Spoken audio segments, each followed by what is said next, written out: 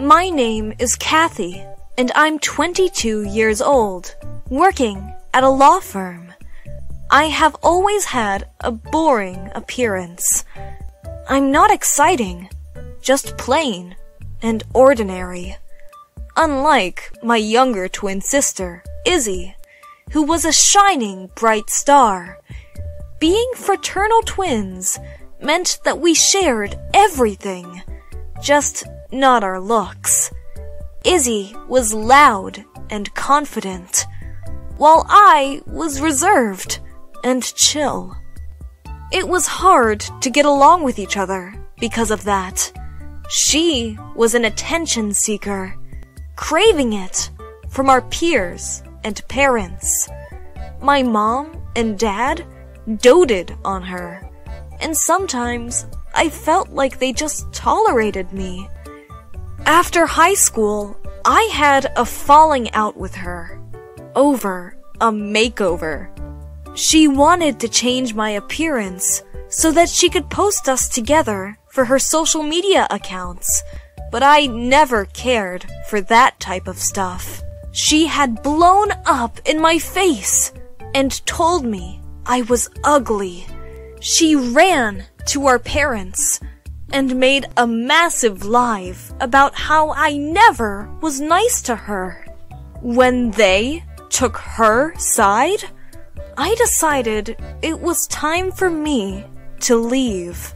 I applied for an apartment near the college I was accepted to, and I concluded to make my path the best it could be. I met a guy named Tristan in an econ class. He was a business major. He was breathtakingly confident and drew me in with a cool charm. After meeting his parents, he wanted me to introduce him to my family.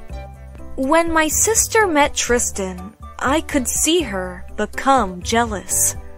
After that, she put all the flirtatious moves she could on him. He eventually succumbed to my sister and called me over the phone to break up. You're breaking up with me over the phone? That's super cowardly. No, I'm not good enough for you. Ah, so you're trying to make me break up with you? I see.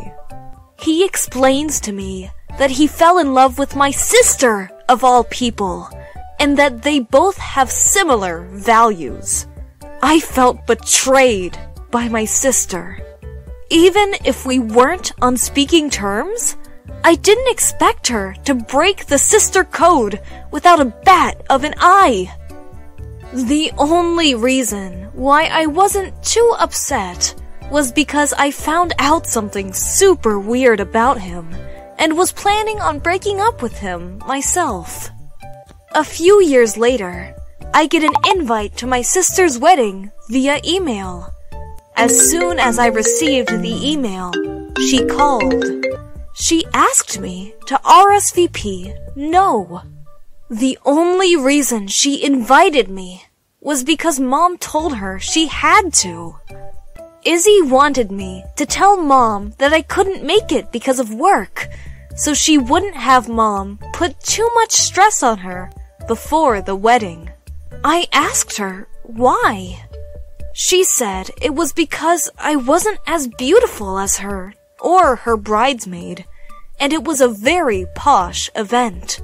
Tristan's family comes from money, and she doesn't want my appearance to ruin the atmosphere. I sometimes think that my sister and I are so different that there must have been a switch at the hospital when we were born. I agree, because I definitely think it's in bad taste to go to your ex's wedding, and especially if it includes your younger sister as well.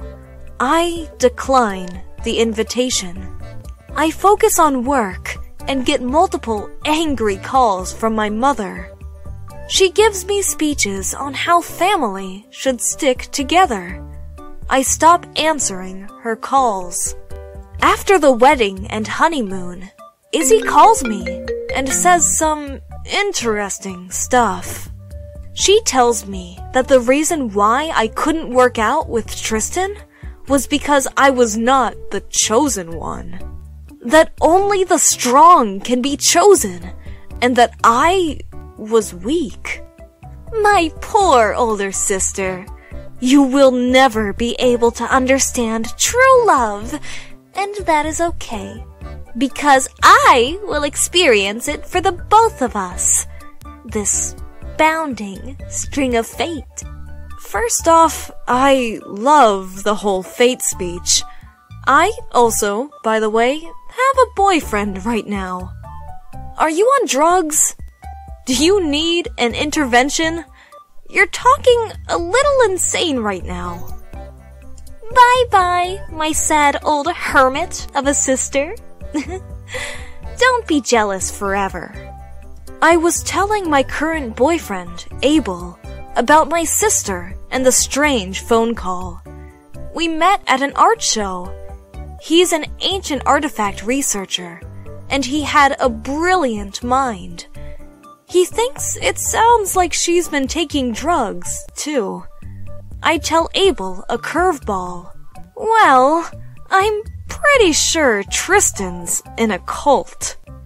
Abel doesn't take me seriously until he sees my face. I know. How can Tristan be in a cult? Also, why did I never tell Izzy?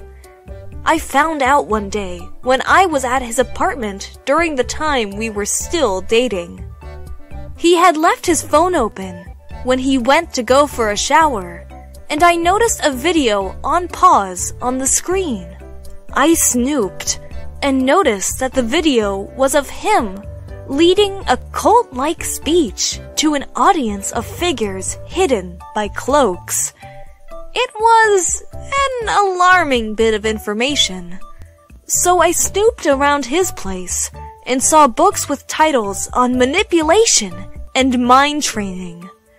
It was right before he met Izzy, and to be fair, Izzy made her own choice on seducing Tristan. Abel was surprised when I told him, but he also gave me some mind-boggling info. Almost a whole year later, I saw my sister at a coffee place.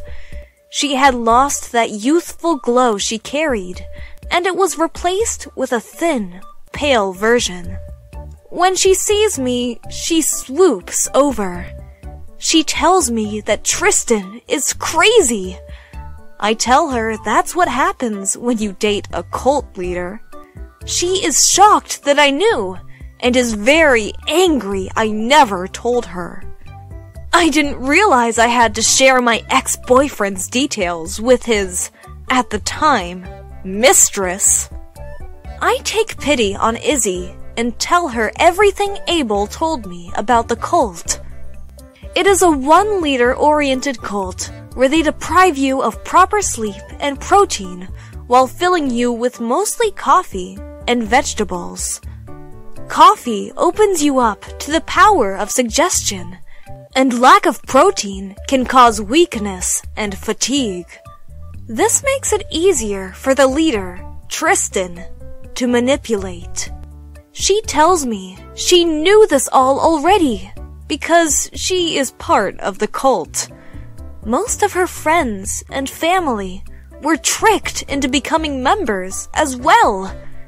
I feel bad for my parents, but they are old enough to make their own decisions and mistakes.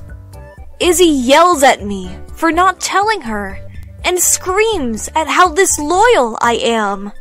I laugh and tell her that she is on her own. After that, I do not hear from them again. I find out on the news that a local cult has been found and disbanded. Most of the members had invested a high amount of money for the cult that they can never have back. My mom and dad have a month of community service. Tristan is arrested for multiple accounts of fraud and tax evasion. He will be in prison for a couple of months. Izzy is sent to an asylum for reversion therapy. I get promoted at my law firm, and Abel and I get engaged. I will always be happy with being the boring, normal sister with a happy life. Thanks for watching. Please like and subscribe.